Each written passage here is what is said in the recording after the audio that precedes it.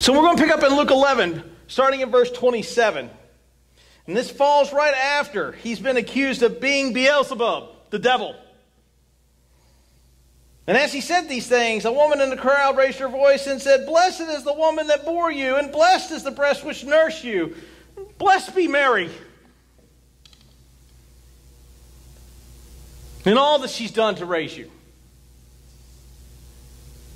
Now, most loving and adoring sons go, "You're right, my mom is special." And for every boy, I guess, I mean, my mom, you can say anything you want about my dad, but the fastest way to get to get beat up is to say something about my mom. Now is to say something about my wife. That's the fastest way to enter Broke-Hipville.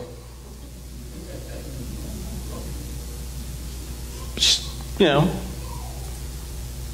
boys love their mamas. And they dote on their mamas. But look what Jesus says. When he said, "Blessed, rather, are those who hear the word of God and keep it." Even here, he does this. And this has come up once before. Jesus, your mother and brothers are outside. And he says, well, who is my mother and brother? Those that work for the Lord, who hear what I say and do. And notice he keeps bringing this around. You say, well, this seems odd around Christmas. Well, the reason why I bring this up about Christmas time is a lot of times we get caught up in the trappings of the season. We catch ourselves, and it's very easy to do. When I was a young boy, I don't know if any of you were young boys, or some of you might be older than me. I don't know if you had catalogs when you were younger than me. For those of you that are younger, you don't have catalogs. I don't know how your parents are getting the crayon off the computer screen. But when I was a kid, my brother and I would circle things in the Sears catalog. Who remembers the Sears catalog? Huh? And we would leave notes. And just in case our parents were moronic, we would dog-ear the pages. Right? Because mom and dad, they're not the sharpest knife in the box. And for me, as a child growing up, though I was saved at a very early age, Christmas was about getting. It was about cool junk under the tree. And then as I began to get older and older, it began to shift. And I really began to understand the whole purpose of why Christ comes at Christmas. And now, I understand when my parents said, I don't really need anything at Christmas. You know, I've already got anything. The last few years, I've sat and I've watched the joy of my kids opening presents. And had more fun watching them open presents than me opening up, Bath and Body Works again. Apparently, I smelled last year, and she fixed that problem.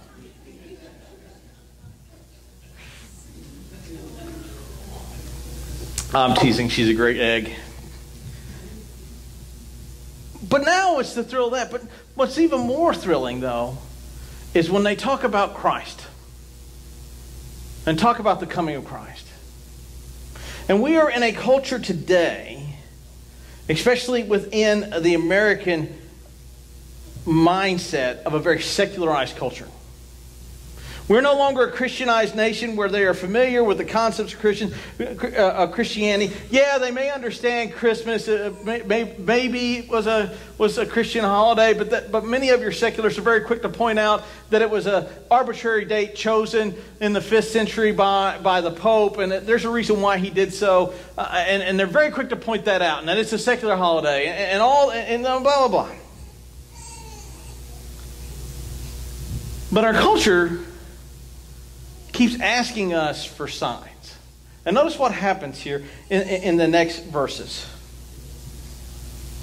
When the crowds were increasing, he began to say, "This generation is an evil generation. It seeks for a sign, but no sign will be given except for the sign of Jonah." Now, why is he called an evil generation? Because up in the passage before, they just accused Christ of being the devil.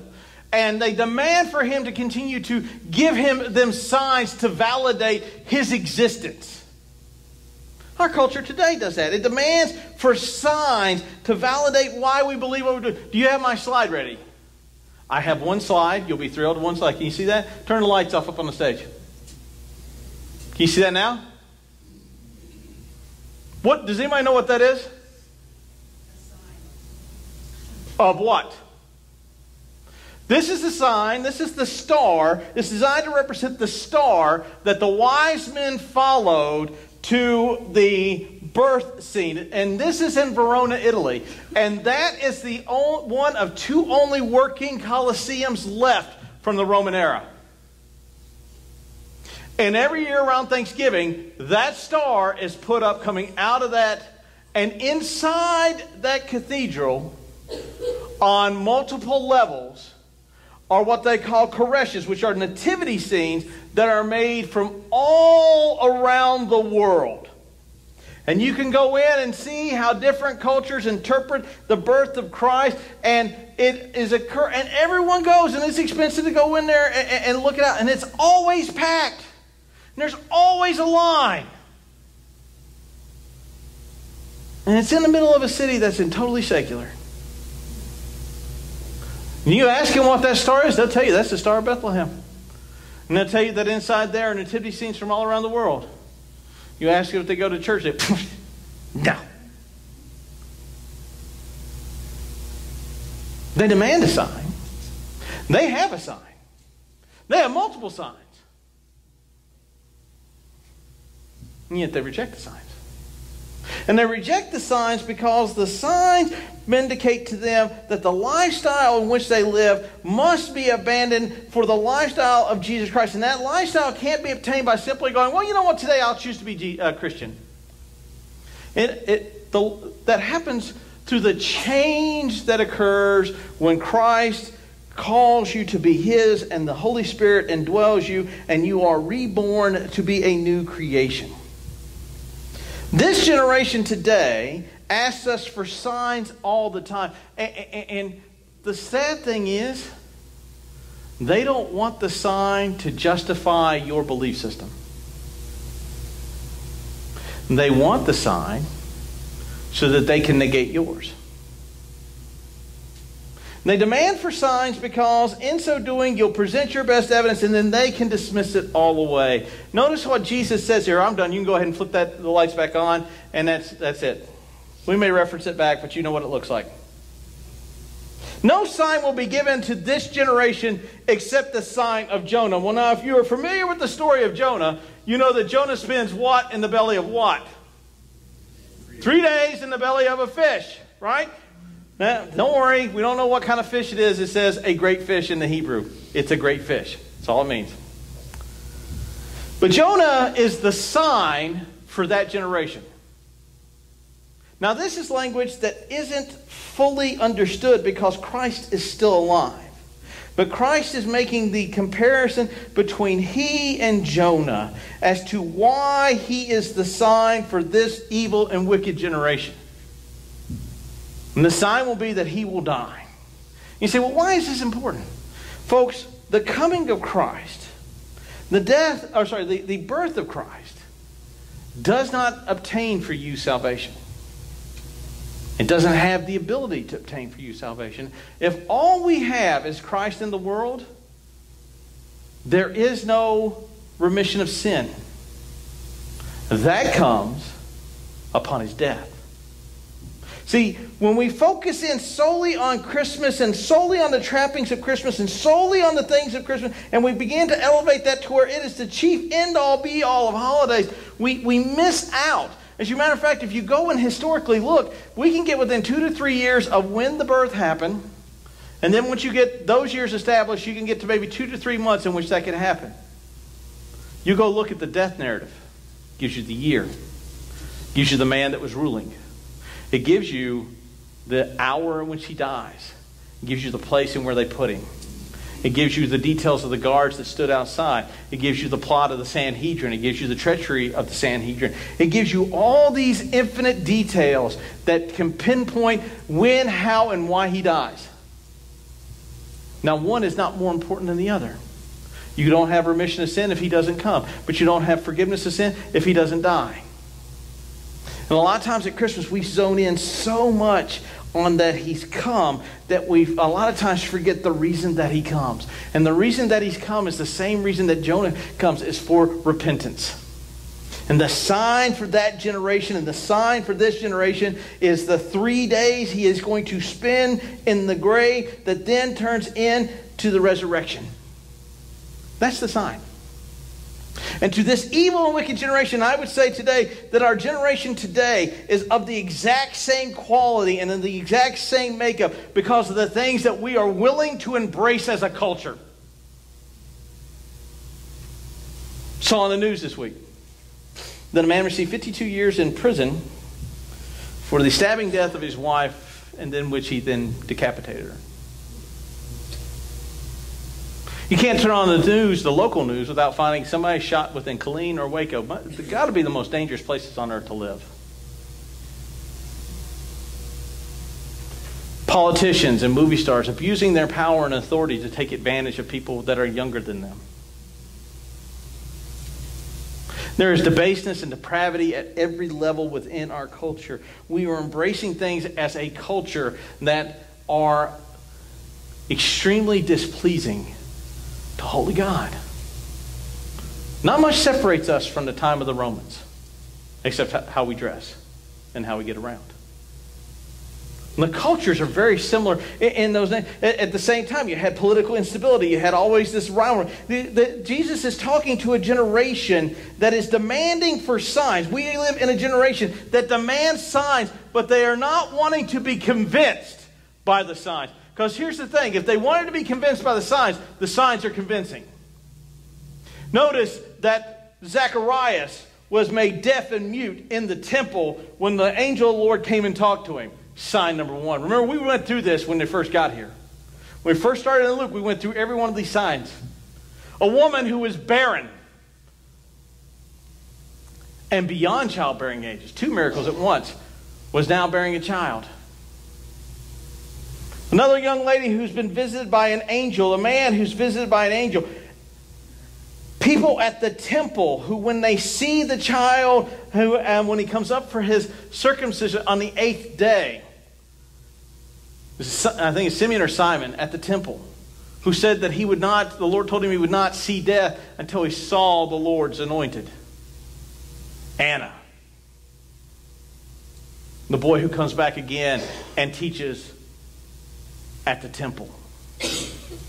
The angelic host that declares the birth to shepherds who then go and find. And the whole town wonders at what's going on. Multiple upon multiple upon multiple upon multiple signs in that day that are historically verifiable. No one can make these up because multiple people saw them, heard them. Even the Pharisees would be aware of what occurred to Zechariah and to Elizabeth. Yet now, they want a sign. Yet now they want to have something that feeds their unbelief, because to believe that Christ is who he says he is requires them to alter their life in a radical way. Because many of them simply heard the law. Remember last week? With the lawyer that challenged Christ about who the neighbor was. He heard the law, and he could repeat the law. But he could not tell you how to apply the law. We have folks in our current generation that are the same way. We have folks that sit in the pews all across America today that know the commands of God. They know the requirements of a holy life. They know all these things. And we talked about this in Sunday school. Sunday school gave me some great pointers to put in there. We talked about the expectations that we have when we come to God. And if we lived with the expectation that every word, and this is what the text says, every word that flies out of your mouth, you will stand before a holy God and give an account. If you really had that expectation, do you really think you'd gossip? Do you really think you'd mutter under your breath? Do you really think you would say the things that you said when you thought it was safe to say the things that you said? If we really believed that every word was held captive, would you actually let that swear word slip out? If you believed that you were accountable for all of your actions, would you live in a way that was displeasing to the Lord? And the fact of the matter is, we live this way because the expectations we have is that God's either going to forgive me or God's going to let it slide. And while God may allow sin to travel for a little bit and allow you to dig a hole for you, eventually you will account. Well, He loves me. Yes, He does love you. I love my children.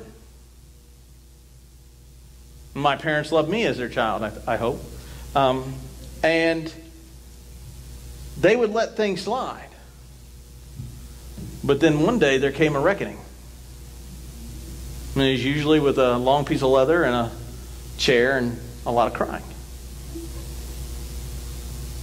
Just because they allowed me to persist in my sin didn't mean that they were, one, okay with my sin, or two, were complicit with my sin. Just because God allows you to persist in your sin does not mean that you have escaped the anticipation of the judgment that comes with that. Conversely, also, just because you haven't seen the reward from working hard for the Lord, that the Lord has somehow forgotten. And what happens is we bring that to us with our culture, and our culture sees how we live. And do they see the sign of Christ's birth and the sign of Christ's death etched out in our life? Or do they see that there's a permissive God that really doesn't enforce His will even in our own lives? Is that the sign we're sending? And notice what it says here. Notice he uses the term Jonah. Now watch this. He's going to use pagans to confront Jews. Christ does this a lot. He's going to use two pagan examples to confront holy people. Ow, that hurt. Holy people.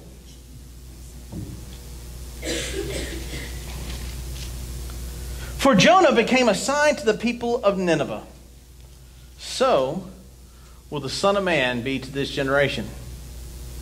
Jonah, if you're familiar with the story, if you're not, we'll catch you up. Jonah is not a reluctant prophet. He is a flat-out rebellious prophet. He knows that if he goes to Nineveh and preaches what God tells him to, that God will forgive those people, and those people will relent of their sin, and God will spare them. And Jonah wants them dead because the Assyrians have political and military control over the people of Israel, to the point that Israel pays them money to leave them alone. Israel is the victim of a big bad superpower bully. And Jonah knows that if God obliterates the capital of Nineveh, the Assyrian problem goes away. And the children of Israel no longer have a problem, and they can rule themselves, and they can be free again. And so Jonah knows that if he goes and preaches a message of repentance, that the children of Israel stay slaves. So he doesn't go. As a matter of fact, he thumbingly doesn't go in such a way that he is offensive towards God and all that he is doing. Now the Jews know this story. And as I said last week, this is an offensive story to the Jews because the Gentiles in the book of Jonah behave better than the Jews. Now, understand that. The Gentiles in the story behave better than the Jews. And Christ is going to use that again here with that generation. With this generation. That the men that Jonah went to go, they heard and they repented. So too the Son of Man is going. What Jonah was to that group, the Son of Man is to this group. These people know who he is. He has not hidden who he is from these folks. He has demonstrated with the power of casting out demons, the power of healing, the proclamation of who he is. Now notice every time he makes the proclamation of who he is, he then looks at the disciples and goes, some of these people won't ever understand it, but some of you will. And those who hear and do are the ones that understand what I'm saying. But notice what he says next. The queen of the south, this would be the queen of Sheba, will rise up in judgment of the men of this generation and condemn them. For she came from the ends of the earth to hear the wisdom of Solomon. This is what happened. Now, during the time when Solomon was greatly and wise, the Queen of Sheba came and she listened to the wisdom of Solomon. This foreigner was humble enough to come. She's a queen of a larger power than what Solomon is. Came and listened to Solomon. Do you see the offense beginning to start? Right now, he's listed 2 pagans that are going to do something to the Jews of this time. And it's not pretty.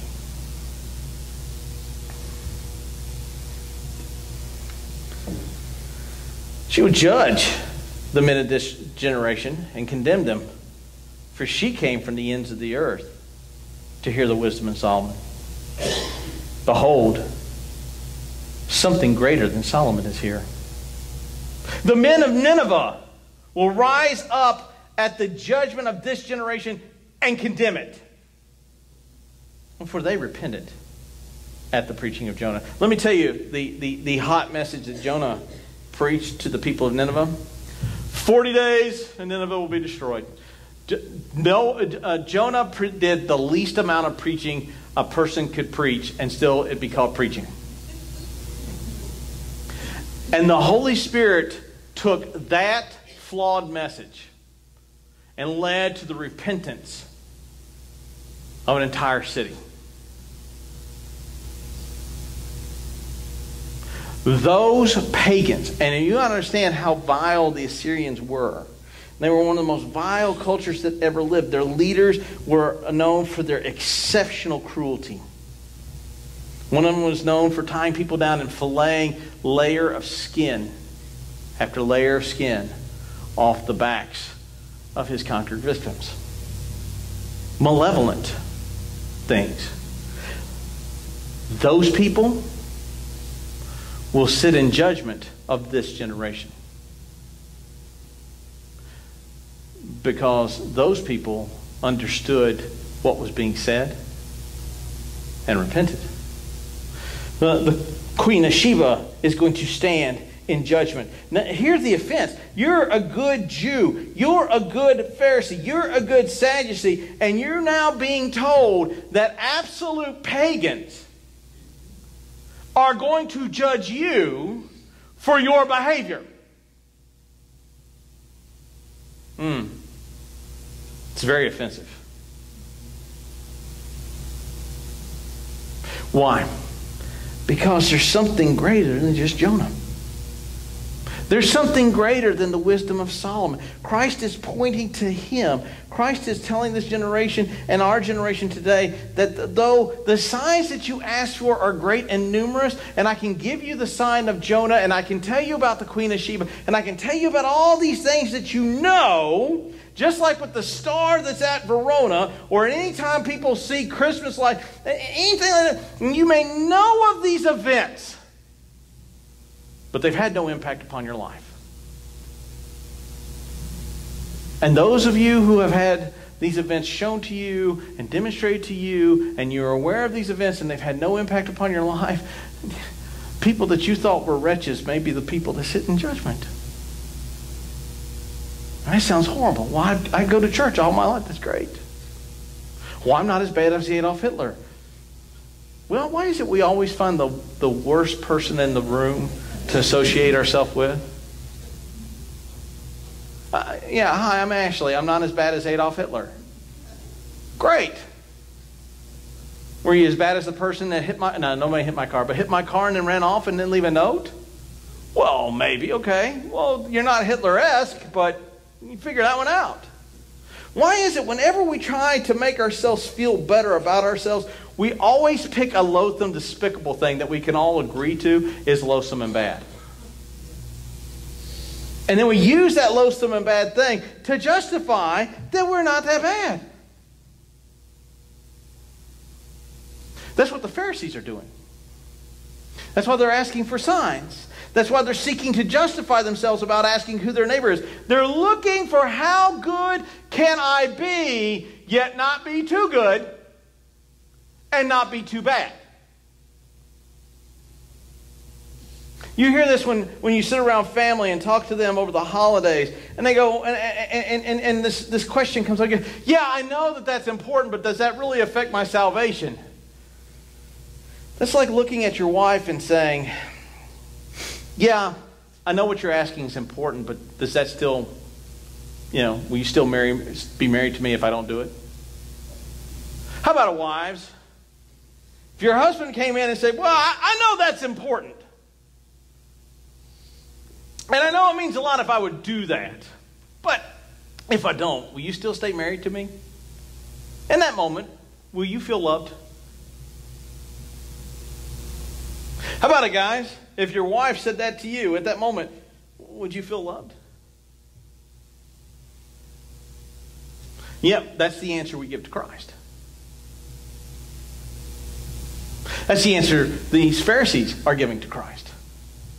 How good can I be? How good can I be? And Christ keeps bringing them back that those who are mine hear and obey not half the rules I give, not half the things I talk about, not some of the things I say, but all the things I say. Well, it's hard. You're right.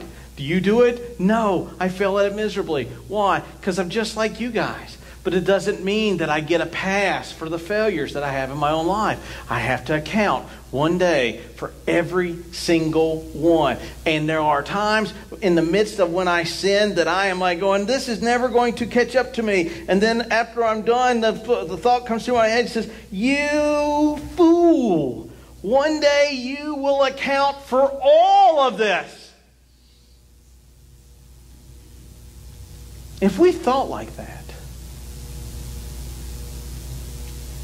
how radically different do you think Christianity in America would be? Think about that. If we thought like that, how radical our walk would be. See, I'm banking on God's forgiveness, loving, and kindness, and praying He's not holy, righteous, and just. And we force that false dichotomy between Him, saying, oh, well, He's a loving and kind God. Yes, who's also righteous, holy, and just. And those two you can't split those out. He's all of those simultaneously. How radical our walks would be. Think about this. Think about what He's saying to these people. These pagans who deserve death. These leaders who deserve death, because of their obedience, will judge you because of your lack of obedience. But I put out a nativity set. I put 1,000,000 lights upon my house with the Star of David and a nativity scene. Look at all that I did. And the people around my neighborhood know that Christ is born because it's written on the wall of my house in bright, sprinkly lights. We were watching something yesterday where these individuals who have more time and money than they have brains start in like August and begin to annoy their neighbors with lights all over their neighborhood.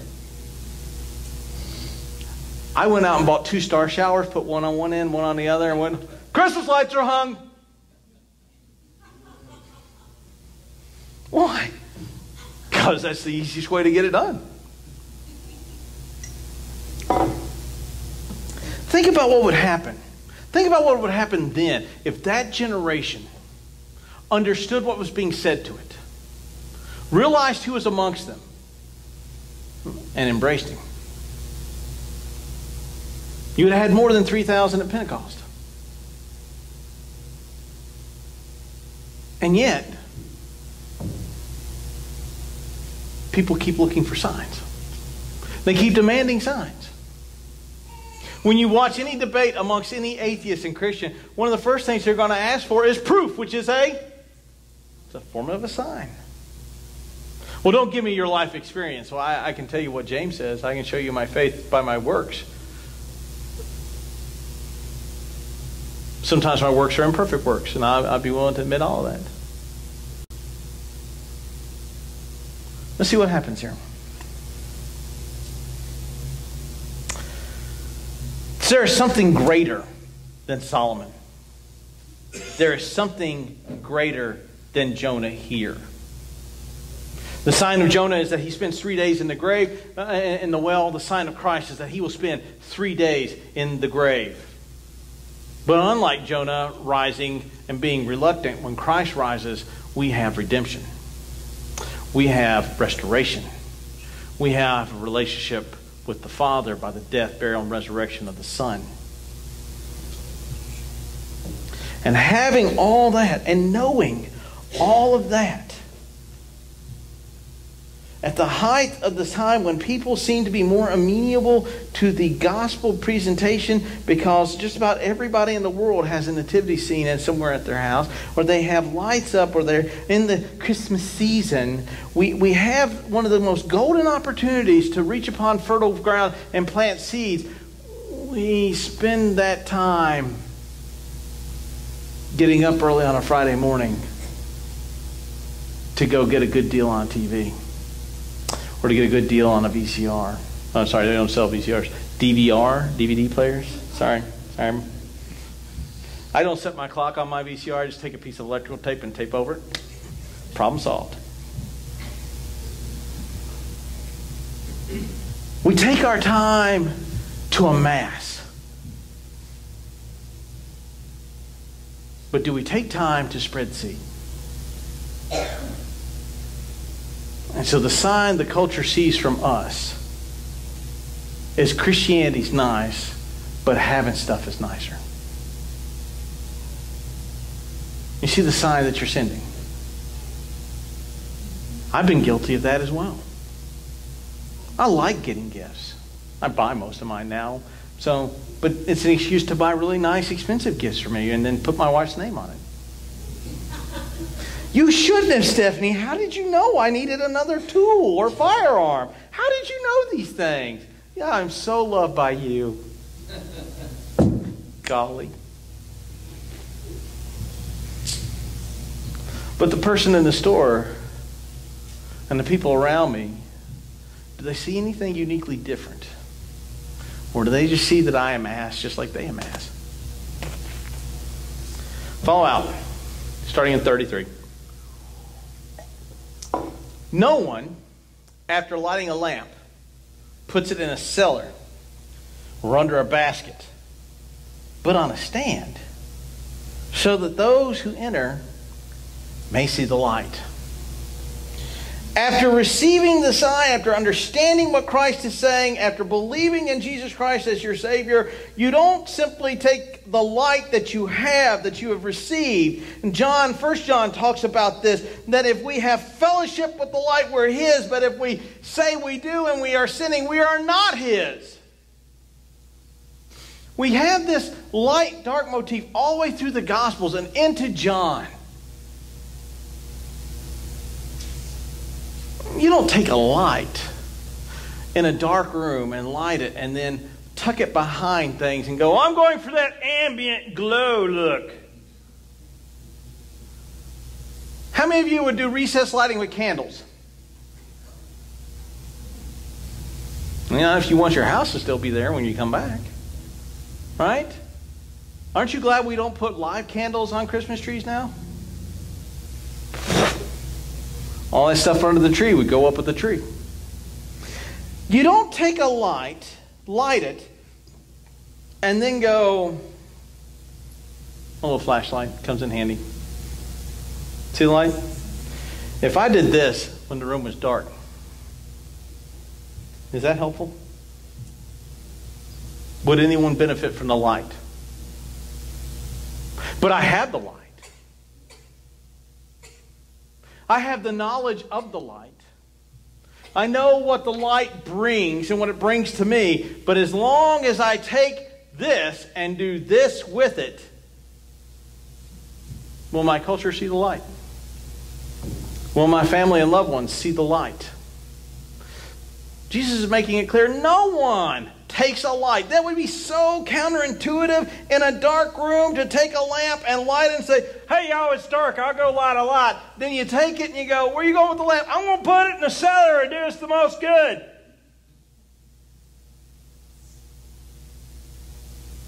Everybody in the room would be beating that dude up to get the light back. Because it makes no sense. Yet that's what we do. Even in times like now, is we have the light and we don't share the light. And so the generation keeps asking for signs, yet we refuse to give them signs. Because at times we may not know the signs. And so we present to our culture a lightless and dark world when we have the only light. Notice what he says here.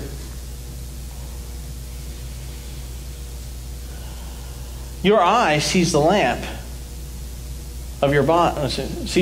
Your eye is the lamp of your body. When your eye is healthy, your whole body is full of light. But when it is bad, your body is full of darkness. Therefore be careful lest your light in you be darkness.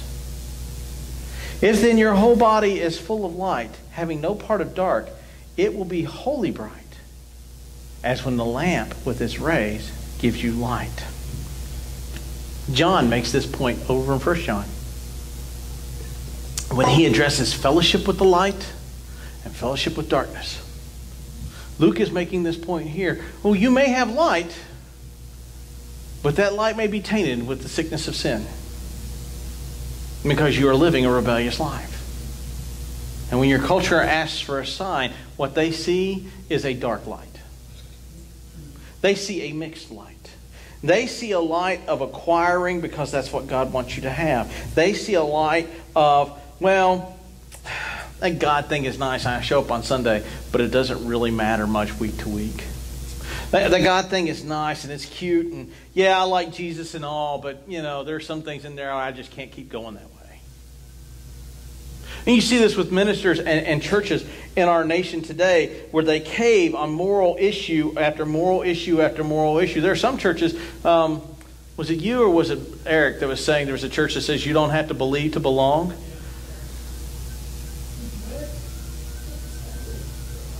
You don't have to believe to belong to a church. No, by the very definition of the word church is ecclesia, the called out ones. You kind of have to believe to be the called out ones. That's not on my slide. Goes with the name. They're coming to take me away. Ha ha, hee ho ho.